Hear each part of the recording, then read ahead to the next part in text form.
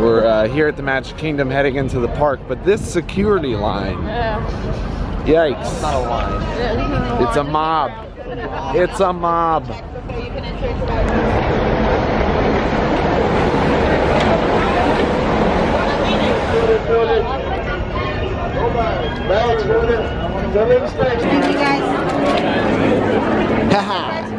Now we're in. It's only 14 hours until fireworks.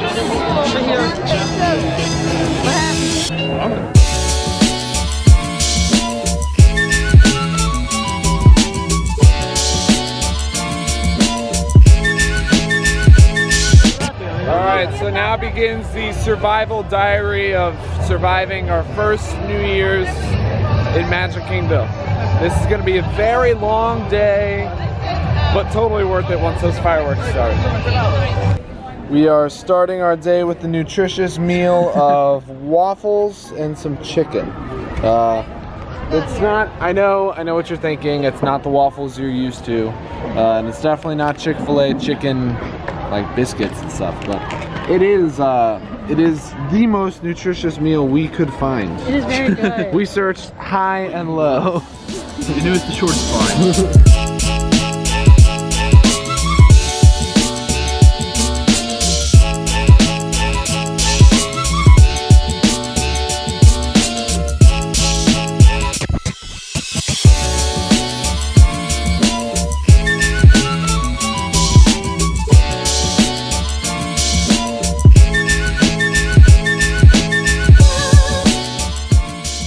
Mom, it's been a week of you learning how to selfie. I know, how's it been going? Oh, I haven't selfied in a day or two now. I gotta get back to it. Yeah.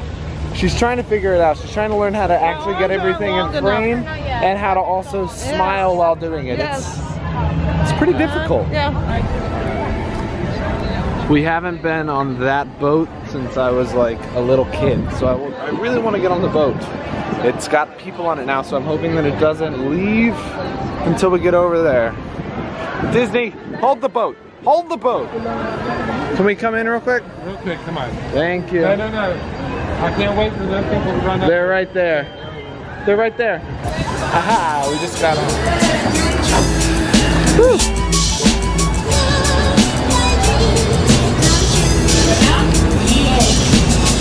Wow. Ooh. Little cool boat.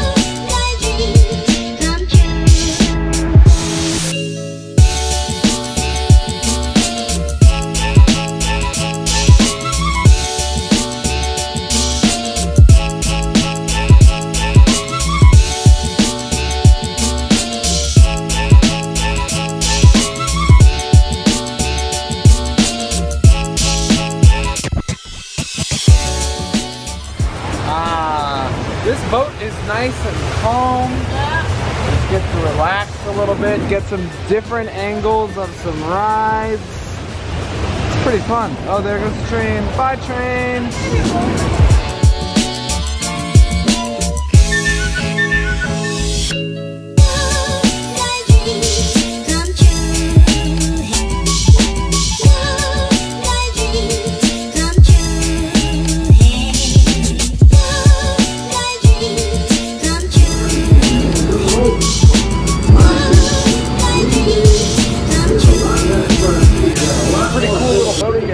Every single thing she said actually runs and actually works. That is pretty awesome.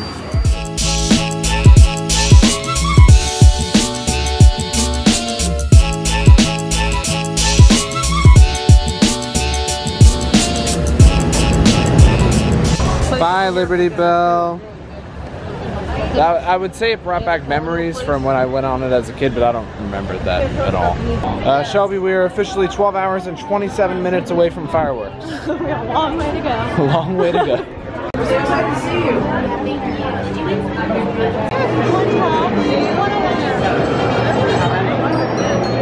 Everyone's favorite ride.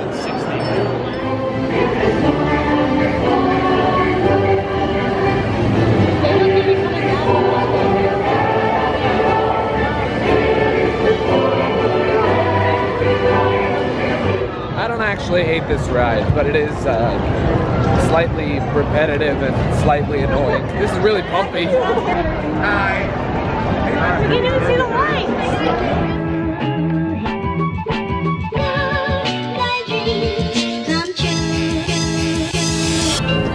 It's a lot of people. We're gonna walk around.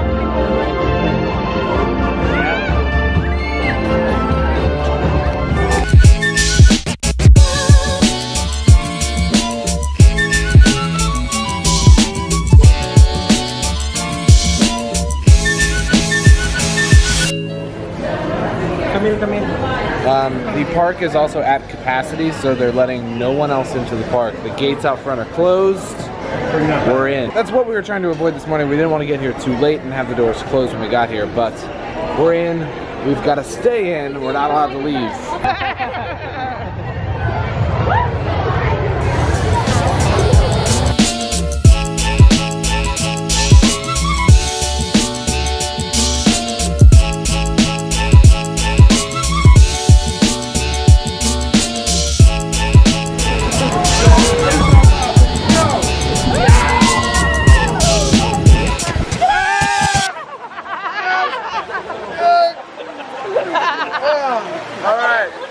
I'm not wet yet. I'm not wet yet.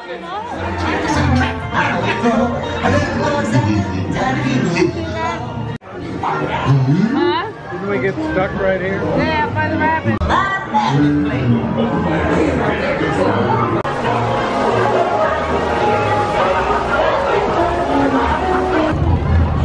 Uh-oh, we're getting to the top. We're getting to the top. Oh no. Oh no. Oh no. Ah! I got wet. I got wet. No. Kevin.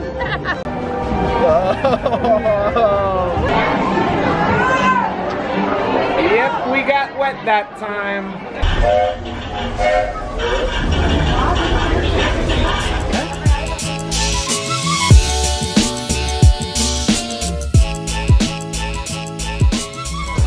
Nothing like a little train ride in the afternoon. It's calm, nice little ride through the woods.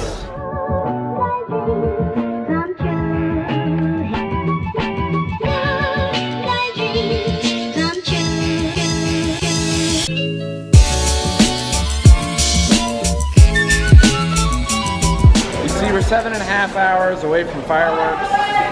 We've done a lot. We're just trying to like stretch out everything we can do into 7 hours. I think we're just gonna... We decided to come back to the front of the park just because I think I'm voting for finding a place to nap.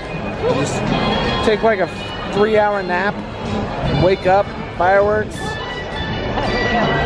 Guess not.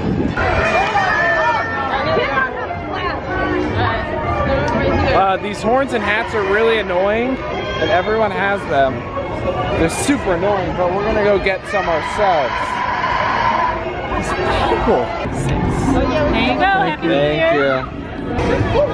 We should probably just keep them together. Why don't we just keep them together? Get them? Got all of them? 6? Thank you. I'm just gonna show you how many annoying people there are.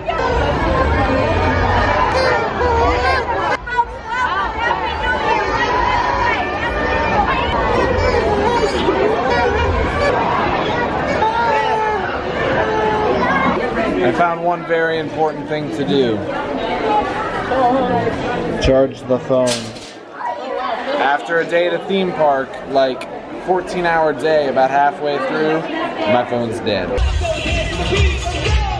It's currently about 8:45. That means 3 hours and 15 minutes to go.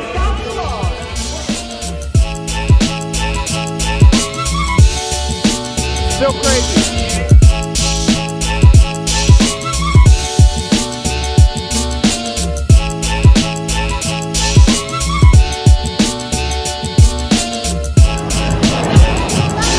Mom and I are on a coffee run, and and literally it's like empty out here. Well, this is basically empty compared to the rest of the day. Crowds have been crazy today. If you ever come on New Year's or Christmas or anytime like that, it's insane. But this right here is nice. And it's because everyone is on that side of the castle. Well, it was right about this time, about an hour before fireworks, that things went a little south for our New Year's Eve celebration in Magic Kingdom. Let's see. It's easier to illustrate this for you guys. You see, this is my little map of the Magic Kingdom. You've got nice Cinderella's castle here. Then this is what's right in front of the castle, the hub. For New Year's Eve, this is the place to be, but you've got to be there about 6 hours early to even get in. So we did not get into the hub, but we found prime seating right here outside of the hub with a perfect eye line of the castle. You could see it, it was perfect. The problem was that we got caught outside of the hub at the wrong time. About 11 o'clock, they closed off all of these bridges. You see, these are bridges that come outside of the hub to Liberty Square. There's one that goes to Adventureland, there's one that goes to Tomorrowland. These bridges all got blocked off. You could not go in. If you went outside that bridge, you were not getting back into the hub. We were not in the hub, but we were right outside the hub, literally right outside where this bridge was. Security was standing here, would not let us back in. We had 2 people inside the hub, Daniel and Shelby. We had 3 people outside the hub, me, my mom, and my dad, and we could not get to them. So they had to come to us. We lost our prime seating. We had to run around to the back of the castle, and that is where the vlog is going to pick up. Right when we got to the back side of the castle, you see, this was an issue because when we left the hub, when we walked outside the hub, we had a fast pass for a ride. We left. We had been going in and out all night. As you saw earlier, we went and got coffee. It was no problem. There was no bridge being blocked off. People were coming in. They were coming out. There was no issue whatsoever. But right when we went for our fast pass, sometime after that, they closed off the bridge. They said indefinitely, which meant the rest of the night. No one would be coming in or out of this hub because they had gotten to capacity. For fire codes, they could no longer have anyone in the hub. They had enough people in there. It was closed off. That, Disney, you see, I was very frustrated at the moment, so I didn't record it. I'm still a little frustrated now. You see, Disney, that was not a fire code violation. The entire night you had people walking in and out of the hub. It didn't seem to be a fire code violation then. I don't understand why closing off the hub was a thing that needed to happen. I understand that maybe you lost control of your crowd, so you had to stop people, but it was just, I'm gonna get back to this rant after the fireworks. I'm gonna let you guys enjoy the fireworks, but I've never been disappointed with Disney, ever in my life. Never, ever have I been disappointed with Disney World. This was the first time ever that I had an issue. But for the time being, let's get back to fireworks. I will continue my rant after.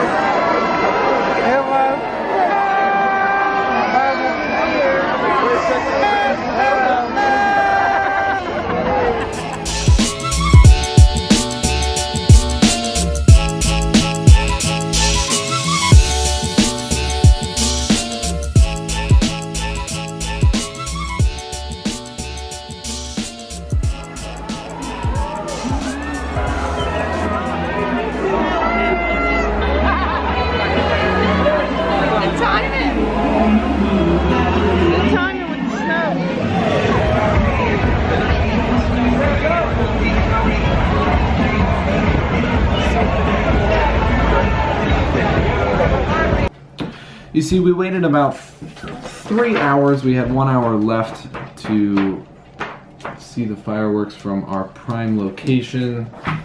I was very, very frustrated because the whole fire code bogus thing, and then really if it was a fire code issue, you saw that fireworks were firing right above us during the New Year's Eve fireworks, so like why was that not a fire code issue? Disney was also sort of baiting people out of the hub. They had a DJ on stage who was saying, hey, this ride is only 5-minute wait, hey, this ride's only 10-minute wait. They were getting people out of the hub and then trapping them outside of the hub.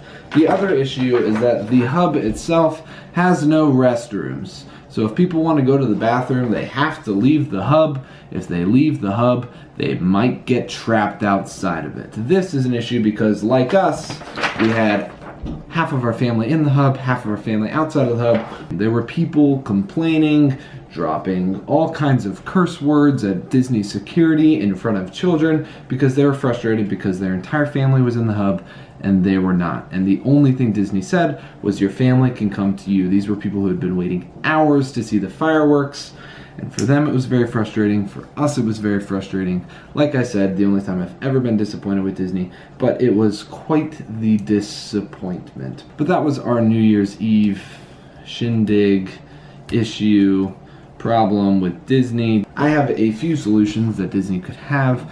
Maybe post a sign outside of the bridge that says, at this time we're going to be closing the hub, or if you leave you might not be able to get back in, or have the DJ who's announcing for people to leave the hub, have him say maybe, hey, the hub is going to close in 5 minutes, or the hub is going to close at 11 p.m. Set a time that it's going to close, and it's a very, very simple solution. Just communicate what's going to happen. Let your guests who are paying to be there know what's going to happen. There's a lot of issues with the hub on New Year's Eve. There's a lot of issues with Disney on New Year's Eve. It is madness. I will definitely go back to New Year's Eve at Disney knowing what I know now. And I understand that it's a lot of people for Disney to have to deal with. But this New Year's Eve Disney rant is over because I sort of want to leave this behind us. We still enjoyed it. Disney is great on New Year's Eve. I can handle crowds. If you can't handle crowds, you're not going to like it. But that is going to be all for our Magic Kingdom map and explanation of our New Year's Eve. Dad, did you have a good New Year's Eve at Disney? No comment. So we are going to leave it at that. Choose virtue, choose life. So long for now.